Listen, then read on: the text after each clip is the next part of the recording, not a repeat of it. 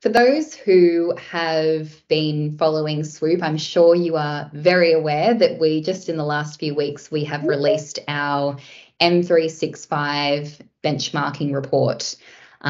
This is the first report that we've released for M365, which is very exciting. And alongside that analysis that we've ran, we've sort of found some pretty interesting findings, which we're going to be walking through today. Of course, we also wanted to bring in that sort of storytelling element as well, to be able to show you best practice at a real organization and the way that they're using M365 to get work done, and to get work done effectively and efficiently as well. So I think Sharon has popped in the chat there. If you'd like to potentially introduce yourselves, let us know where you're joining us from, what organization you work for. We'd love to keep the chat super active throughout today's session. If you have questions as we're going through with the findings, or as we get toward the sort of Q&A section of today, we'd love to hear from you, even to hear about the way things are working in your organization, and potentially how you could use some of the insights from our benchmarking report to inform what you're doing from today. And I think we actually even have some really great tips and tricks to share as well, some actionable things that you can take straight after today's session and use that to work more effectively within your teams as well. So in saying that, before we get into the content for today's session, I'd like to acknowledge the traditional custodians of the land on which this online session is being hosted. I'm joining from the Central Coast of New South Wales, so I'd like to acknowledge the Dambjung people. And I also want to acknowledge the traditional custodians of the lands where all of our participants are located today. And I also want to pay my respects to elders past, present and emerging, and of course extend that respect to any Aboriginal or Torres Strait Islander people who are present on today's session as well. We have a jam-packed agenda, as we always do for these sessions. So, of course, just a few quick welcomes and introductions to kick us off. We love running some audience polls to see what you're thinking about when it comes to M365 in your organisation and maybe the challenges that you're currently facing. Then I'll be handing over to Laurie, who will be taking us through the key findings from the M365 benchmarking report. I'm very aware that many of you have probably already downloaded the report, but you would also notice that it is a very in-depth, intense report. So today is probably your best way to get that sort of quick getting you up to speed on those key findings direct from the report authors. You can ask your questions today, and then of course, please go through and read the full report when you do get the opportunity to.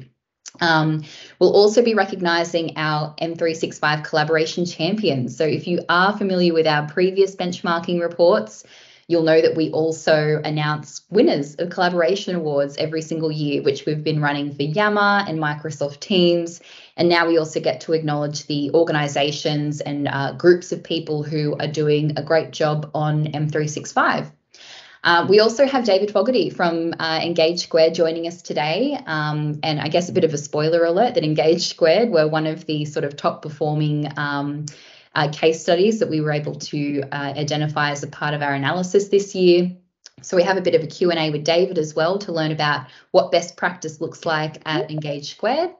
And then, of course, we'll try and make sure we have some time for some audience Q&A. But please, as I said, keep the chat active throughout today's session. We'd love to hear from you. Lots of questions is what we love to see. And just a very quick introduction as well for some of our fabulous presenters we have on today's session. Of course, I mentioned we have Dr. Lawrence Lockley from SWOOP Analytics, who will be walking through those key insights from the benchmarking study. Also a massive part of pulling together the benchmark report, completing all of the analysis, writing the report. And also we have Sharon Dawson from SWOOP Analytics, who leads up all of our external relations and comms at SWOOP. And Sharon is the key part in bringing those stories to you about how organisations are using M365 and Teams and Yammer for our other reports as well. Sharon gets the stories to you and helps to sort of inspire you with those findings from our customers as well. And as I mentioned before, we have David Fogarty from Engage Squared, who is a Senior Information Technology Project Manager. And David has some really great tips and insights, which I'm sure you'll be able to take away straight after today's session. we have a bit of a poll to get you started. So if I could get you to grab your device, or you can probably open it up on your desktop as well.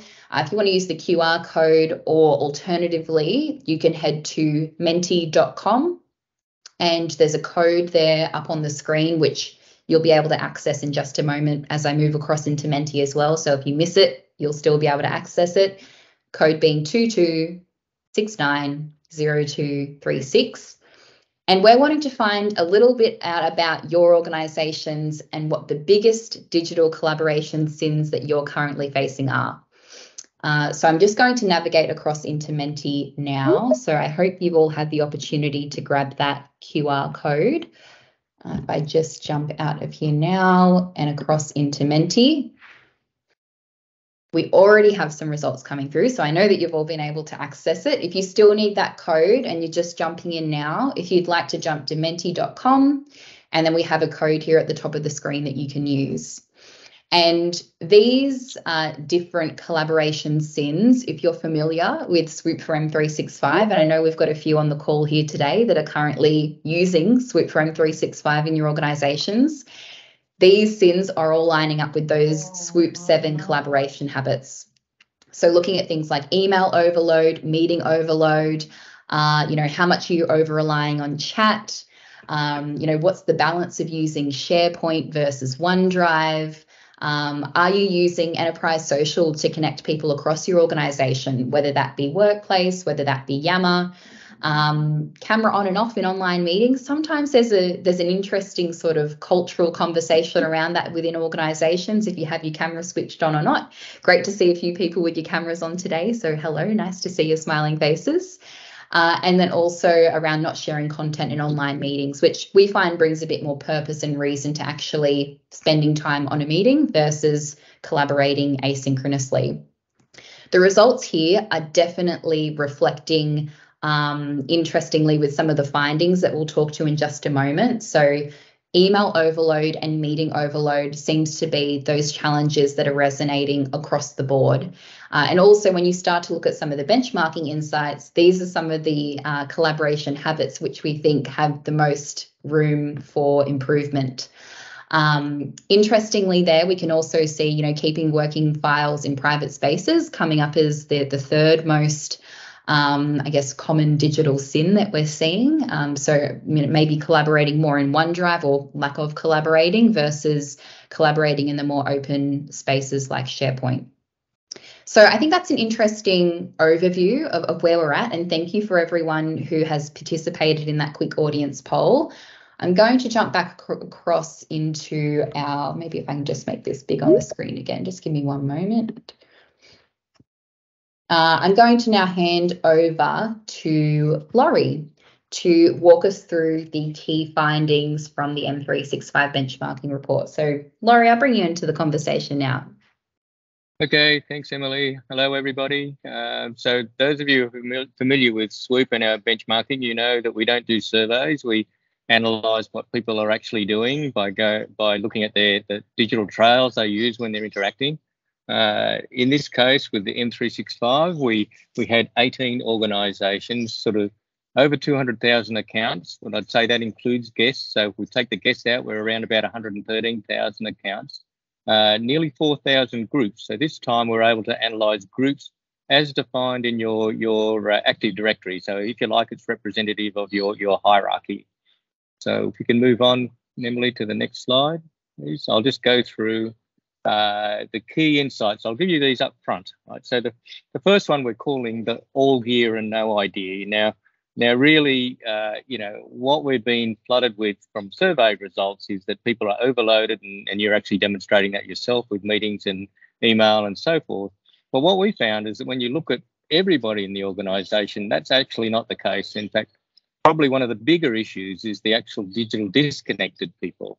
What we found was that if you look at meeting time, the busiest 10% were accounting for something like 42% of all the time spent in meetings online. Yet when you look at the bottom 50%, they're only occupying 6% of that total. And a high proportion of those people haven't been to a meeting at all in 6 months, right? Online meetings. So there is a big level of digital disconnected out there that is really hidden from view if you're relying on surveys, or even people like your good self coming here. They're disconnected, don't attend webinars either. So the next finding was that I guess the two places that we see where the best asynchronous work can happen is in Teams channels and in Yammer. And in fact, we believe that they're woefully underutilized. Only 14% of staff have posted anything on Yammer, and only 27% have actually posted in a Teams channel message. So for the Yammer people out there, and we're Yammer fans, the good thing is, and we reported this in the Yammer benchmarking, is that readership is very high in Yammer, 82%. So that's still, we were able to keep validating that. In terms of chat, chat is starting to take over from email, and people are proudly saying we're not doing so much email now, although your results show that you still are.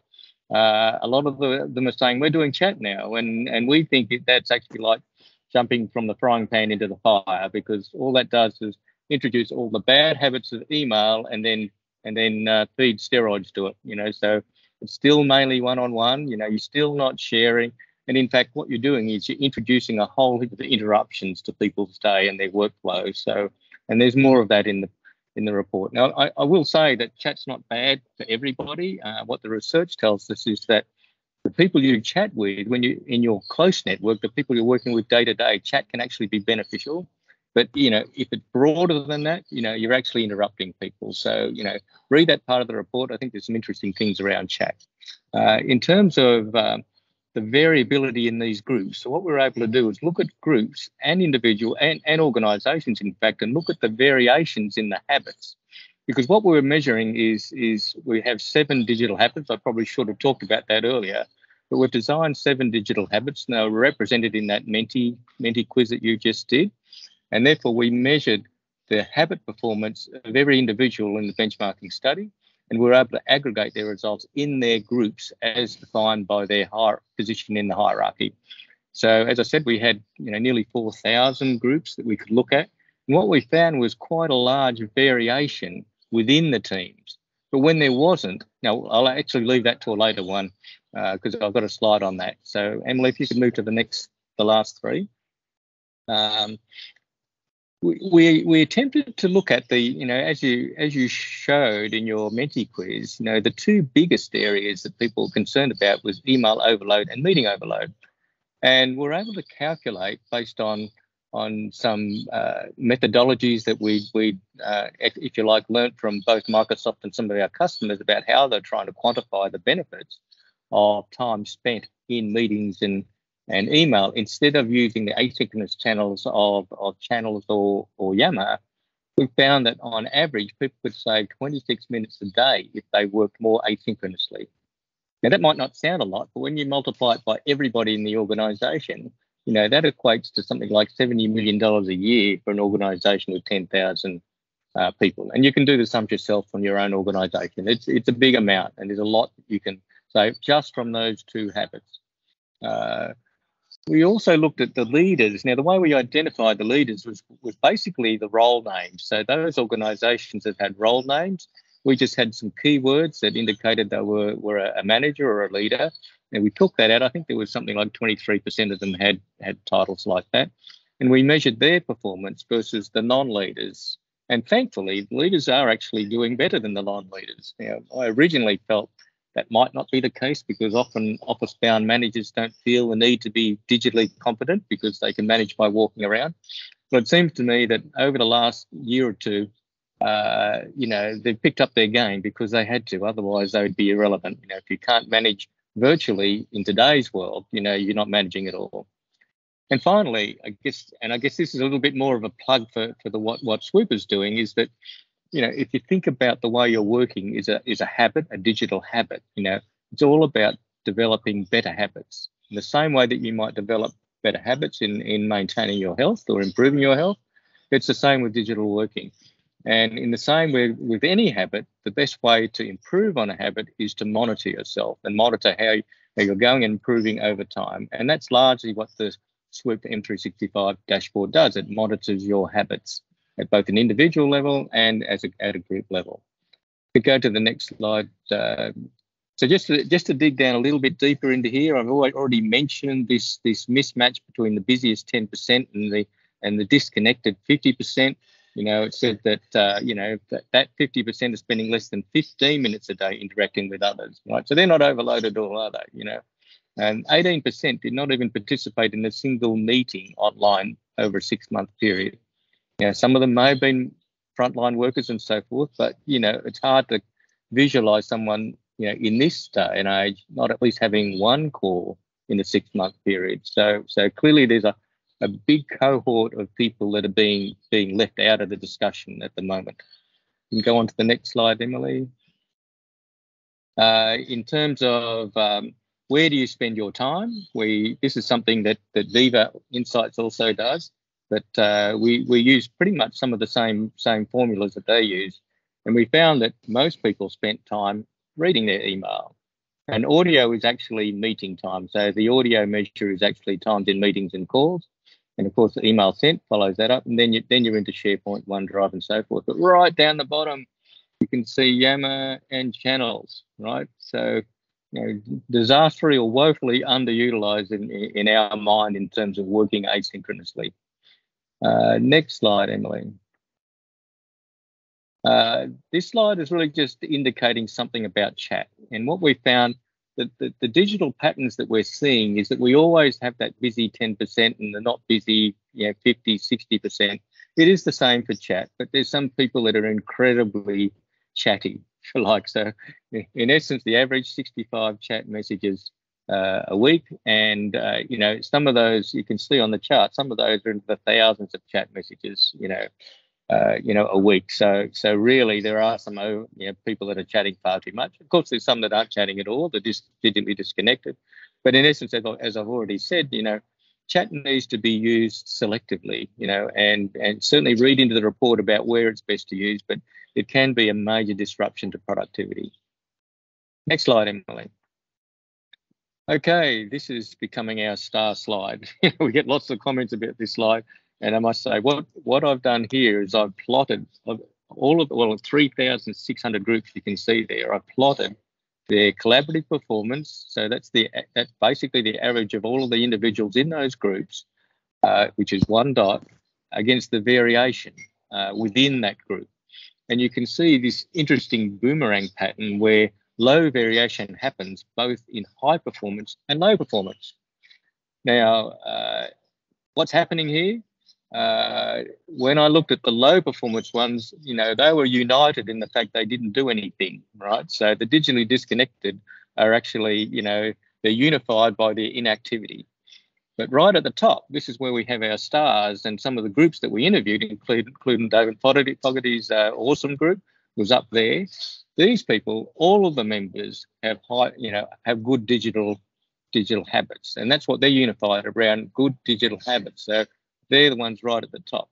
Now, the interesting thing is this implied journey that happens, and you can nearly read, well, I have actually read a story into this data by saying, as you move up in your performance, the variation in your group becomes larger, because what you find is that some group members start to get it and start to work better, but there's always laggards in the group that, refuse to move or just aren't interested or what have you. So you've got this frustrating period where you've got some leaders and laggards trying to sort of work together. But there is a point, and I'm suggesting that point is around the 50% mark, where the leaders start to get the critical mass going, and then it starts to become more a peer and shaming type thing. So in essence, you can move your way back up as more members learn how to work more proficiently and digitally. Now, I think what this is telling us is an approach to training that's probably a lot different to what people are doing now. Rather than sheep dipping every individual in technical courses on how to use M365, our belief is that we should be training people within their groups, because they need that peer pressure to move themselves along. Certainly for down the bottom, there's a good amount of education and training required, because nobody's doing anything very well. But once you start moving up that curve, then the task changes. The education is all more about helping the leaders to influence the laggards within their groups, using different gaming techniques or what have you to try and get people to to develop similarly good habits as they move up. And so I think this is a fairly important sort of insight here that we're seeing in terms of how organisations can actually educate their workforce in digital working, especially in this hybrid situation that's certainly not going away. So next slide, Emily. So as I said before, we decided that we would do this sort of quick win thing about the two most important things. As you can see, the asynchronous collaborator, which is about meeting overload, and the email liberator, which is about email overload. And just simply by replacing, at least a proportion of those emails, and we're saying 20%, which I think is pretty conservative, 50% of meeting time. This is something I got from the literature. There was a lot of articles I saw where people felt meeting time could at least be reduced by 50%. So if we took those two numbers and we did the calculations about how much time it takes to send a channel message versus an email and so forth, it adds up to big money. So if you look at the report, we actually define the formula. We'll acknowledge our one of the inputs from that is one of our customers. He called himself the nerd from Atlanta, but we can't mention who he worked for, but it was a very big company. And he actually had done this sort of work, and we drew from his work, as well as some of the sort of calculations that Microsoft had provided as well. So, there's some pretty quick wins that you can go with the business case to get started, if you like. Next one, Emily, if there's any more. Leaders. Okay, I talked about leaders. I mentioned, you can see there what the keywords were that we picked up. 12,000 leaders, 36,000 non-leaders. And as I said, the performance was higher, the variation in their performance was lower. It was a good story for leaders, as I said. But as I said, there still is a variation, so not all your leaders are going to be good. So, but nevertheless, they're on the right track, and I think that's a very positive thing to take forward. And certainly, leaders modelling behaviour is going to be a very big thing in terms of how we sort of encourage people to work more efficiently in the hybrid world. So, next one, Emily. And finally, sort of the analytics that are required. I mean, I won't talk to this because Emily's actually going to do a little demo at the end, but it'll show you how you can actually manage and monitor, analyse and monitor your own digital habits and the digital habits of your team and organisation, in fact, by using SWOOP for M365. So I think is that the end for me, Emily? What's next? It's over to Sharon. Oh, hi everyone. So we've got to introduce and announce the M365 collaboration champions in our data. So we analysed, as Laurie said, 18 organisations in the benchmarking analysis, and that equated to 3,773. We call them like departments. They're usually teams. They could be groups. And the reason we looked at these individual departments or teams was because I'm sure you're seeing it in your organisation. There's such a huge variation. You may have some really high performing ones, but many low performing ones as well. And part of the benefit, I think, of doing SWOOP benchmarking is we can identify those high performing teams, and hopefully then you can showcase those within your organisation. But in the benchmarking report, we might move on to the winners, Emily. These were some of our winners from our 2022 M365 benchmarking. So we've got case studies in the report. Oh, lots of claps there. Case studies in the report from all these organisations. One of the ones that you are probably familiar there is RACQ. And I saw there was somebody in the chat who said they're from RAA, which is the South Australian equivalent of RACQ. And they were actually a good example of uncovering one of their top performing teams. And I found this interesting. Their top performer was actually retail stores. So these are the frontline workers in the stores for RACQ. And the way that they're working really well is because they're spread right across Queensland, which we know is an enormous state geographically. And but they're actually all communicating and connecting just using M365 tools. So for them to be one of the top performers, I found was really impressive. So if you are interested in doing any benchmarking, you can just sign up with SWOOP. We've got a Yammer one coming up, which we've just opened participation for, or next year's M365. Everything can be anonymous. We wouldn't even name your names in this example unless we had approval. But it is a really good way of uncovering some of those top performing teams that are happening within your organisation already. So if you want to read these case studies, I think the benefit of doing them is just trying to learn what works for other organisations and seeing if that might work for you guys as well. So go ahead and share those. And then we'll move on to talking with David. And David Fogarty is joining me now. And David's the Senior Information Technology Project Manager, or one of them, at Engage Squared, which is actually a Microsoft Partner of the Year. So when David and I are chatting, please just jump in, either unmute yourself and ask questions if you've got questions for David, or just put them in the chat, and I'll try and keep an eye on those as well.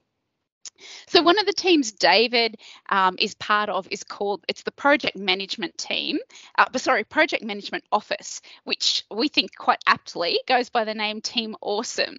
And they were one of the top 3 teams from the 3,773 analysed. And they were actually, last year we did a huge Microsoft Teams benchmarking, and I've got to say that Team Awesome was also one of the top teams in the Teams benchmarking as well. So they are certainly doing lots of best practices. So David and his colleague Ruby, they shared their best practices in a case study in the report, which you'll find and I'll actually share the link with you soon because it's on the website as well. When we were interviewing David, one of the things that jumped out to me was the fact, David, that you don't have Outlook installed on your desktop. So to check email, you have to open Outlook in the browser. And you were telling us that this was a deliberate decision. David, can you explain more? Why do you not have Outlook on your computer?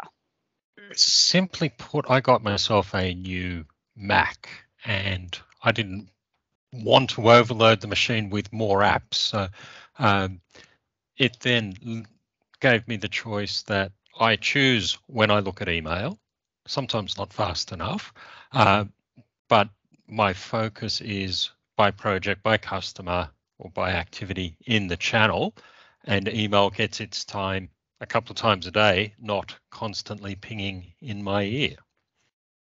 I hope, does that sound good for anybody else, not to have email constantly interrupting your days?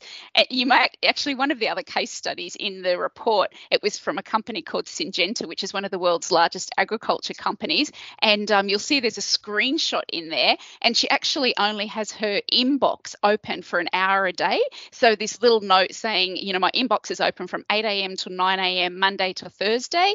Otherwise, get me on chat. And there's some really great examples. I think, David, that probably resonates with you. I'll always have the tab open during office hours, but it doesn't always get my attention. Yeah. Well, David, let's go into, Emily, if you can move to the next slide. We might have some visuals that you can help explain this, David. But can you just walk us through what best practice looks like when you're working on M365? And I guess this is talking more about teams. So this little screen grab is an internal team, and I see Dolly and Brittany from this team are actually on the call with us. Oh, hi. A couple of things that are helpful, little icons beside each channel. So visually, if you are looking for something, there's a clue in the sea of words that are the list of teams and channels on that left-hand side of your Teams app. And I, for instance, will post into resources with a question or a suggestion of screen grabs were something we cared about very recently. And that was the place to go and ask the question. I didn't expect an immediate answer, but I knew the next time one of our change consultants looked at it, their mind is in the right space to answer the question before they've even read whatever I've typed. Positioning the brain for what's happening helps an awful lot.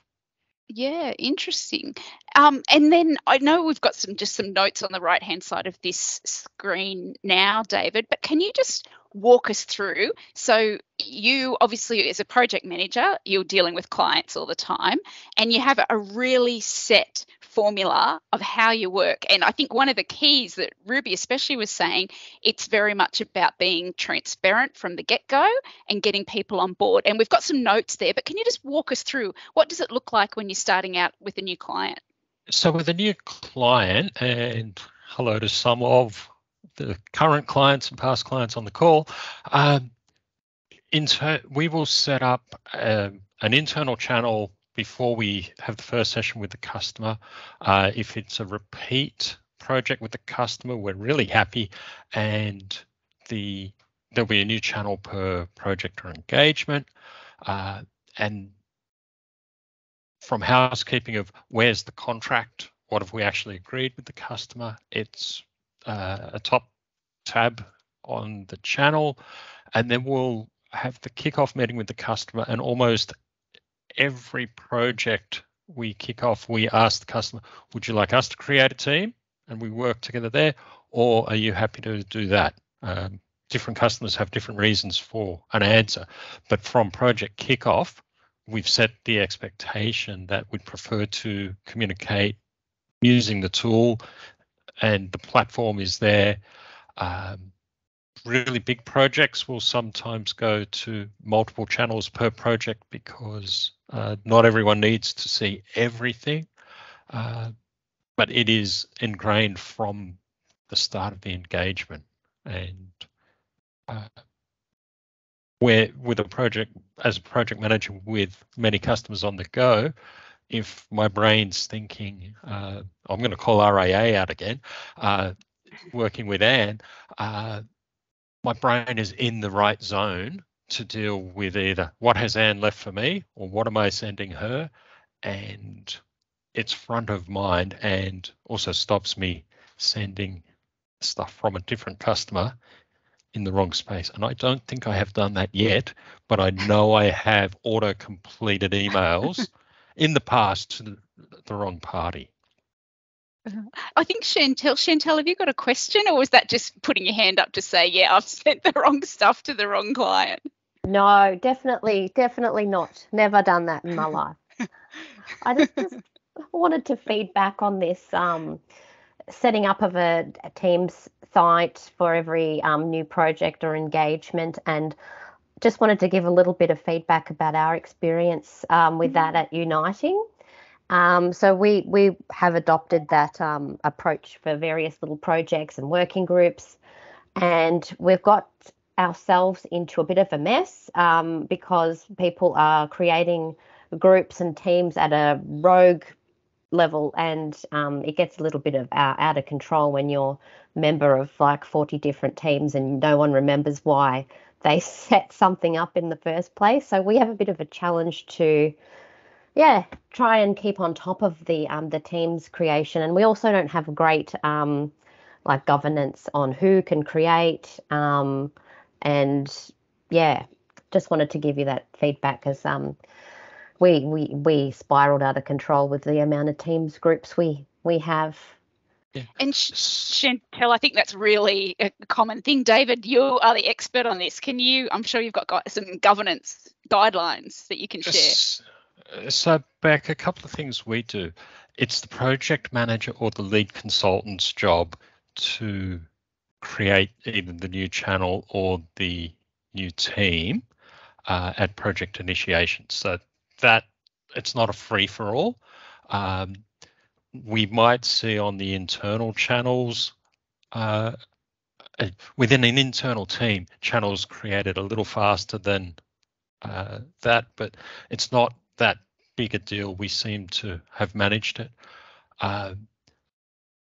Sometimes people come into a channel to get a document. They're in the project world, it might be we're interacting with project managers and a few representatives from the customer, but they have stakeholders beyond the project who need to see a deliverable.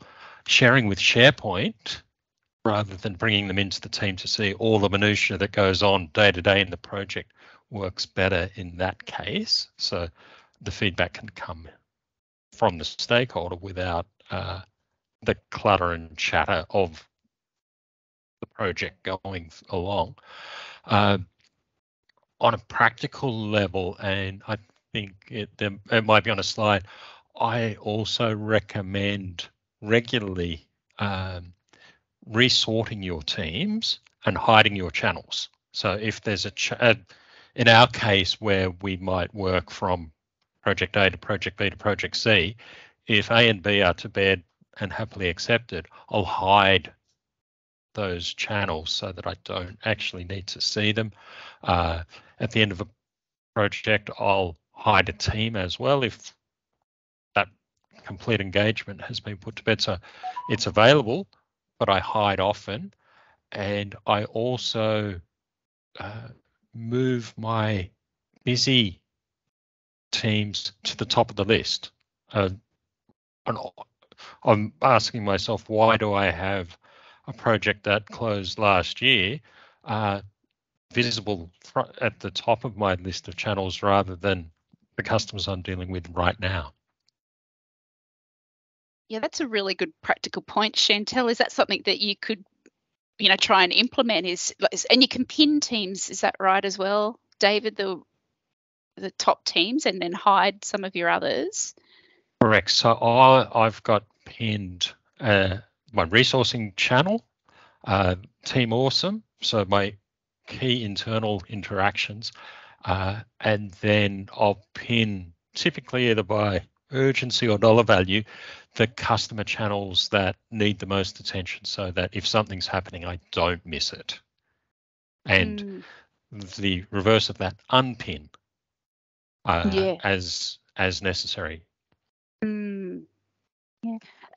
David, there's also a question from Beck in the chat saying, are there any great modern examples of the old collaboration contract to help teams facilitate and capture the conversation about where and how they agree to work, which is what we were talking about earlier, how you start off a project. Our champions and early adopters are keen for these types of resources. So in many of our engagements, we'll help customers through that conversation. It's not for Engage Square to say, here's how to set it up. But I can visualize a typical deliverable of where do we work, or it's often called which tool when, that the ground rules are laid for. Here is when it's appropriate to use OneDrive or Yammer or Team or email, and it's generally by consensus with a team is when those tools have some legs and keep going. If it's a poster on the wall, it may not last as long, or if it's an edict from far away. But the graphic itself, if you think one column is the icons of Teams, channel, Teams, planner board, to Yammer, to email, to OneDrive, to SharePoint natively, and then what works best for that group of collaborators, and write it down and update it if it's not working or you find a better way. Keep coming with the questions, everyone. I just wanted to, on the screen now, David, just that last point about if anyone sends an email, then rather than post it in a Teams channel, then the email's immediately forwarded to the Teams channel, and anyone who needs to be alerted is mentioned. Does everyone know how to do that? Did you know you could do that? And David, can you explain, why you do that? And I think also, let's go back to that Menti poll that Emily did earlier, that the email overload was one of the was the top issue people identified, or the top sin. Right up there with company-wide emails that ask, where are we going for lunch at 11:50? A pain in my neck. And I'm sure you've all seen that please take me off this thread as they bounce around organizations. If you get a message, and as a project manager, I might get something that the lead consultant or the change consultant on the project needs to know. If I forward that into the channel, I can then tag whoever needs to see it, and that works both ways. An acceptance deliverable from a customer, we celebrate that by landing that in the team as well. It lets conversations stay in place and avoid the +1 with a reply all that can clutter an inbox.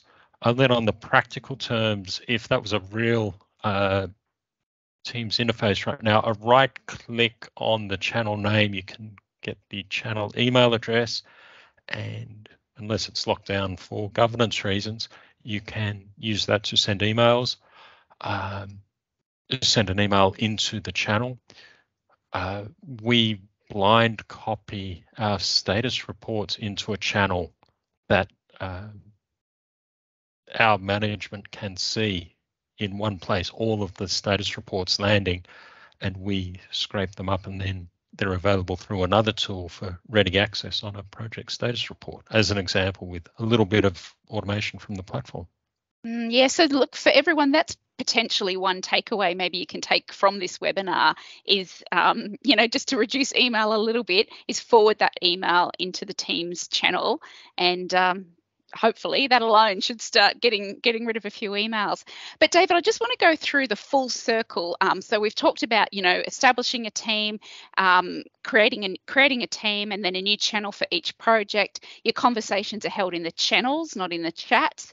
If emails come in, they're forwarded to the team. At the end of a project, though, you use the M365 suite full circle. Emily, can you switch to the next slide, please? Because you wrap everything up with a post on Yammer. Can you tell us about that? So by process, our project closure checklist has the expectation that we answer 3 very simple questions of what did we learn, what did we do? Probably going to get to 5 questions. Anything we can learn, and a little bit of marketing knowledge. So on the right, we ran I won't name names, but that was Cricket Australia that we ran an insights discovery workshop for recently. And that's new technology.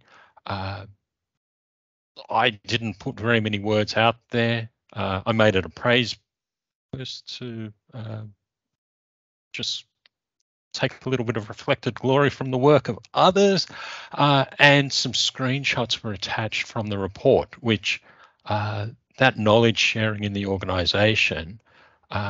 We've done something new with this customer that hasn't been done before, and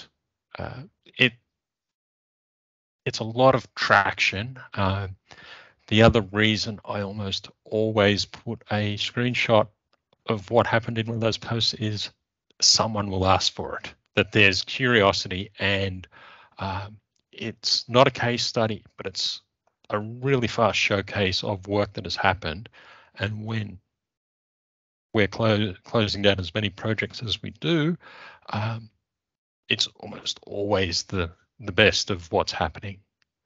And yeah, this practice really stood out to Laurie and I, because it was really sharing that knowledge across the organisation. So, ultimately by posting at Yammer with all your learnings at the end, it's part of organisation-wide social learning, I guess. Absolutely. And the little slide on the left, I just fill that down. A hashtag by process lets it stand out. That's not a random hashtag. Yeah. Oh, yeah. I did mean to say that We Done Good hashtag is used for all of these final posts at the end of a project, and using data from SWOOP. I know it usually, you were telling us, it shows up as the #1 hot topic on your Yammer network. Just about always. So let's just move to, look, Angus Florence is just coming in.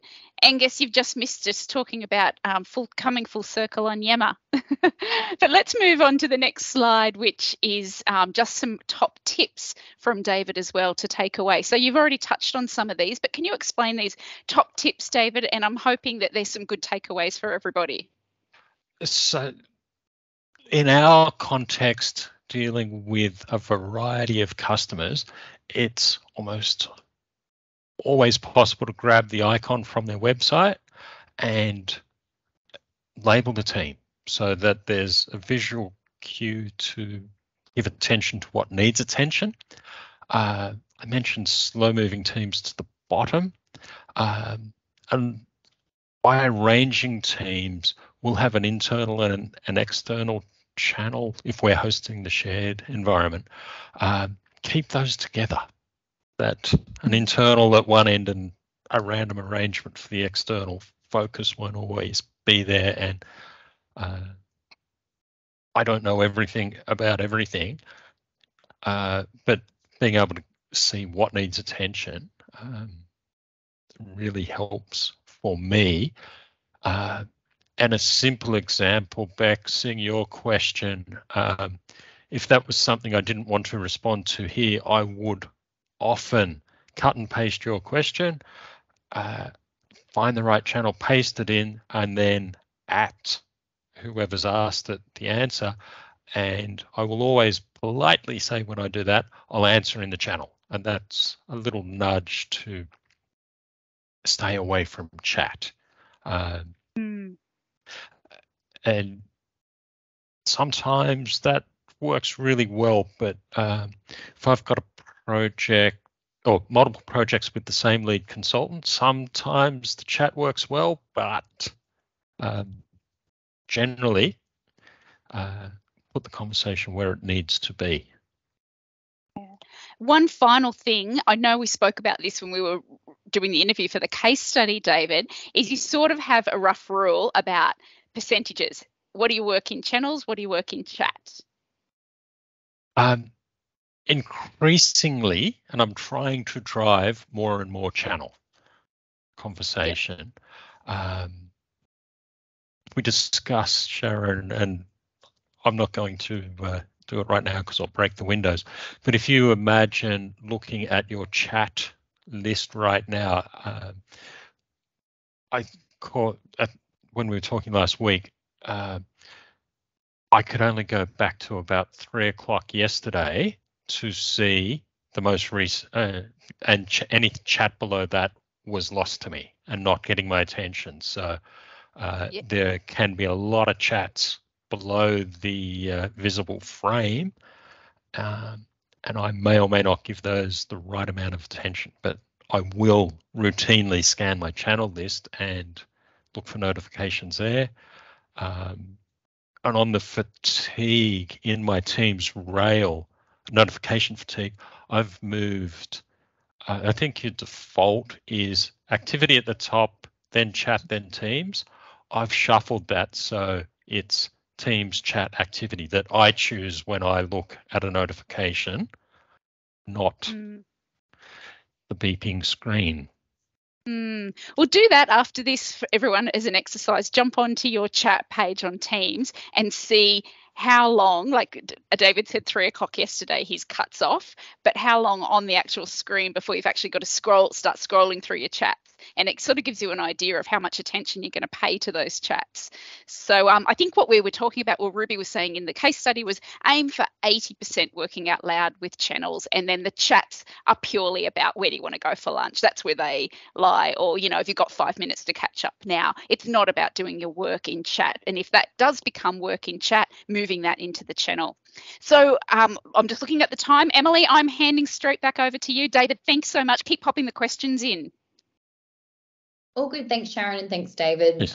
As we've mentioned, there are lots of actionable things that you can probably do as soon as you jump off today's webinar to make that much more manageable for you and easier to collaborate in your teams.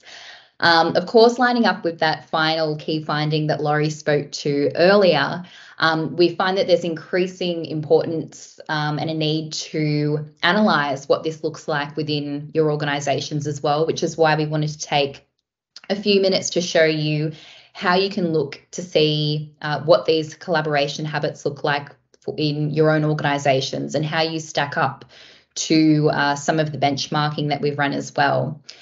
So at this point, I'm just going to quickly navigate across into SWOOP. Sorry, not Menti. We're going to be jumping into SWOOP for M365. I know that some of you are very familiar with these dashboards and you're using Swoop for M365 right now. But for those who haven't seen it, this will be a really sort of quick overview about how you can measure these collaboration habits, how it looks like for yourself as an individual, but then also being able to see how this looks like across your entire organization, and then also being able to segment down. So when you first log into Swoop for M365, this is just a demo site that we're looking at the moment. So if you can maybe sort of visualize and have a bit of a think about what some of this data would say for yourself as an individual and the way that you use M365, and maybe also what it looks like for your broader organization. And maybe those results will look a little bit different to the demo data that we have here today. So of course, being Swoop, we always love seeing the change at the individual level, which is why we have the personal dashboard as always. You also have the ability to segment, which is where you can pinpoint those high performing departments or groups or teams across your organization and see what that sort of culture is around the way that those people work. And then also being able to look at it at the enterprise level. I'll just briefly show you here, for example, if I were sort of looking at this and pretending that I am, Frankie, I can very quickly see some of those quick insights and tips for myself and the way that I could maybe slightly shift the ways that I collaborate to improve these scores across the board. So I can see, for example, I'm doing a really great job on the chat liberated measure and also the screen sharing measure. But then I'm also given this slight nudge to maybe think about turning my camera on a little bit more in Teams meetings to make it a little bit more engaging. And then you can also sort of unlock your own personal achievements depending on which of the collaboration habits are increasing or decreasing over time as well. But I might jump into the collaboration habits on the enterprise level to quickly show you.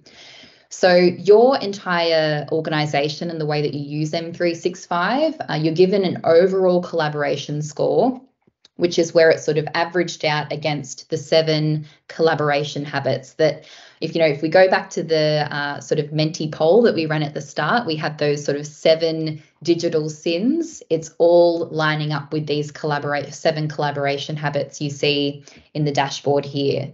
So for today, I know we've been focusing in quite a lot on the email liberated part, also a little bit on the asynchronous collaborator part, but I can see for this organization, they're doing an extremely good job on that email liberated habit. And that quite simply means that the balance between relying on email versus using channels and Yammer potentially to collaborate is spot on, even performing sort of right up in the top end of the benchmarking that we've ran. Then alongside all of these habits, when we click into view the insights, we get a more detailed view of what that ratio actually is for your organization. So we can see for this demo data, people are sending less than 1 email for every Teams channel or Yammer message. And when we go back to some of those sort of ROI type calculations that you can make if you're moving some of those email conversations across into Teams or into Yammer, there's massive time savings and then also massive cost savings to be unlocked as a result. So I'd really encourage that you have a look at those calculations and what it might look like for your organization. Even if you very conservatively move 20% of those emails across into channels or into Yammer, what is the potential time saving if you then look at that across your entire organization? So then we sort of start to get into ways that you can improve. Similar thinking, of course, as you start to move down into these different habits as well. So we can see people are spending 31 minutes in Teams meetings versus every Teams channel or Yammer message as well. And we have those sort of what good looks like insights built into the tool as well that come from our benchmarking study too. So you can see what those benchmarks are that you can start to aim for. But I think something that we also know as we talk to organizations and we have some customers running with these insights, we know that there are some parts of the organization that will really struggle to sort of unlock those higher scores across these habits. But in saying that, these habits and looking at it and breaking it down by these, 7 different habits, it's a much more powerful way to get people to think about the way that they're currently working and what those tiny shifts might look like to sort of create that broader change across your entire organization. But then we can also then go into, you know, some of those department-based insights if you're wanting to see, you know, which parts of our organization have that balance right across the board. We can see here that, you know, finance, professional services, and head office, they seem to be registering quite high scores. But then you could also look at that across, you know, job title, as Laurie mentioned. You know, we find that leaders, as a part of this study, were actually showcasing some of those really great collaboration habits across the board, you know, potentially location or whatever other, you know, attribute data you have. But you can also then sort of take those insights on the habits and then start to really drill down on some of those usage metrics as well, just at a glance. And the great thing about being able to see this in SWOOP for M365 is that, I guess, historically, usually it would only be sort of your M365 admins that would be able to have access to this type of insight. So if you can imagine being able to see this on the personal level, or if it's, you know, department based, if you're, you know, a SWOOP admin, potentially you might want to be logging in and seeing this across the entire organization. If you can sort of pinpoint that opportunity to say that, you know, you need to improve on the email liberated measure and you're wanting to improve on the asynchronous collaborator habit, then you can go into these usage analytics and see how those trends shift over time as well. So ideally, you'd be wanting to see the Teams audio and video start to decline. Same goes with the emails. And then hopefully you're seeing more of that collaboration happening within channels or potentially in Yammer.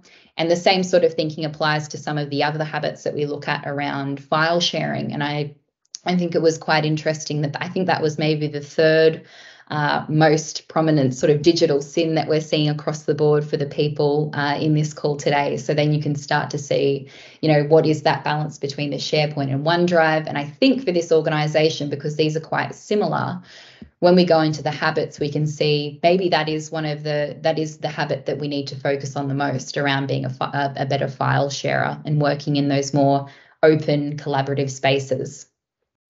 That is my very super quick crash course in SWOOP for M365. And if any of this is a little bit intriguing to you, or if you're keen to see what your email liberated score is for your organization or your asynchronous collaborator score, you can run a free trial of SWOOP for M365. And if you are interested in that, please feel free to reach out to me. There's lots of great information on the website as well.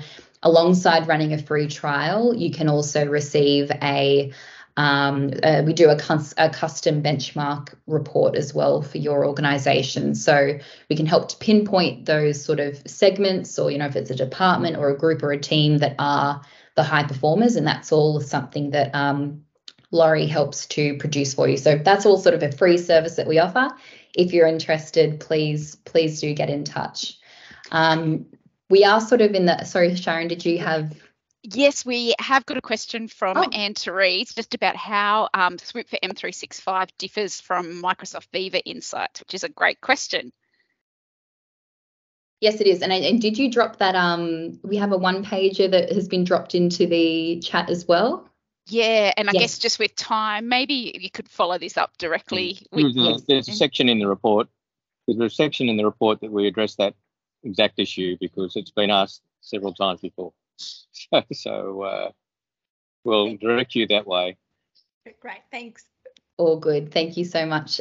So I just had one final Menti question. I know we're sort of on the half hour, but if you wanted to just jump back in again using that QR code, or if you already still have it open on your phone, maybe I can jump back across in here and move into the next question. We just wanted to know which of these insights that we've spoken to today are most relevant for you. So this is kind of going back to the insights that we spoke to at the start of the session. You know, is it the all the gear, no idea that seems to be resonating in your organization? Teams channels in Yammer are more underutilized, so people focusing more on the email, chat interruptions, that there's a big variation in the collaboration habits. I think I've given you the ability to select multiple as well if there are a few that are ringing true for you. So potentially, and we'd love to see you sort of sharing some of these insights as well within your organisations, and please do refer to the insights in the report as well, and share the link to the report around as well. It looks like it's pretty even across the board, because we also ran a similar session for some of the other regions in the US and in Europe, and I think it wasn't as evenly split as this one. So it's great to see that. I guess all of these are resonating on some level. The leaders demonstrating better collaboration habits than non-leaders isn't getting any love there at the moment. So I think that was actually one of the more surprising insights that I thought came from the report as well. So thank you for your input there. Of course, if you haven't had the opportunity to download the report just yet, strongly encourage you do. There's a wealth of great insights in there, including a lot of the sort of key findings that we've spoken to today. Of course, more case studies with some of the high performers and collaboration champions. And as I mentioned, please do share the report far and wide, because it's full of great stuff. So QR code there on the screen. If you missed that, of course, you can just head to the SWOOP website, and I'm sure you'll very quickly find how you can access the report there. It's free to download as well. And that brings us to the conclusion of today's session. Thank you so much to anyone who asked a question or made a comment in the chat today. If anyone has any additional questions, I'm sure we can hang around for a few extra minutes and have a quick chat. But otherwise, it's been lovely to have you all. Thanks so much for joining, and we'll see you in our next webinar. Thanks so much, everyone. Bye.